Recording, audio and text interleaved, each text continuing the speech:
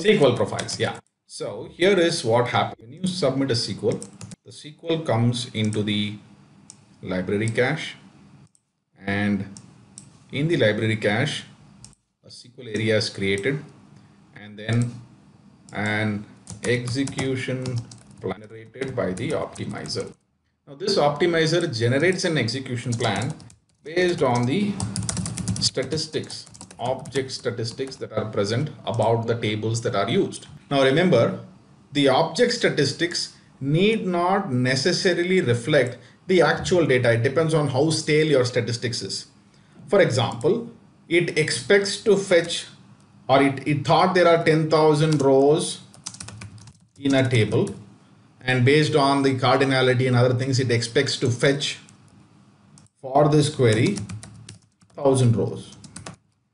But when the server process goes and executes the query, it finds there are 1 million rows, and this specific predicate results in getting 100,000 rows. What we got here is actual execution statistics. Then the optimizer used what is called as expected statistics, which is based on the object statistics. So your plan is still dependent on the optimizer statistics. Now with the actual execution statistics in place, this is called as a SQL profile. The execution statistics of a query is basically what it actually did, whereas the explain plan is based on what it expects it is going to do. So when a query is being executed a few times, there is this history of details about what the query actually did, and this can be accepted as a profile.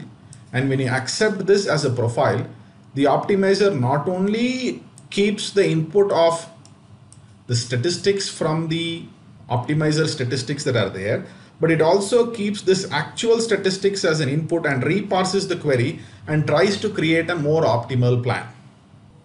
This is what I said, right? This is what the optimizer thought it is going to do, and this is what it actually did. Now this happened as of yesterday. Okay, you gave the profile and then it started doing good execution, because what you gave as a profile was a good input, because this is the current status of the rows in the table.